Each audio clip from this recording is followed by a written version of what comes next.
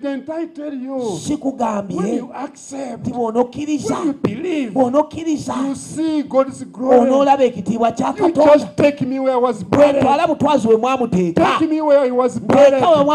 Let me tell you, even when he has delayed from our human standards, he is not delayed. God is timing. Is the best timing. You never be late. You never be early. When he shows up, that's the best timing. Let me tell you, you have waited for him to have a husband. You have waited for him to have a wife. What is he doing? Why are you not showing up?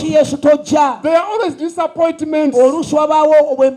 You enter into a relationship, it is destroyed. You keep on grumbling. Let me tell you this. He has the best choice for you. His thoughts are not your thoughts. His plans are not your plans. What he is doing is the best. What he has prepared is the best for you. What do you think is rotten before him is leaving? What do you think it is gone before him is leaving? The ideas you think are dead, before God they are still alive. The job you think is gone, before God he has the best for you.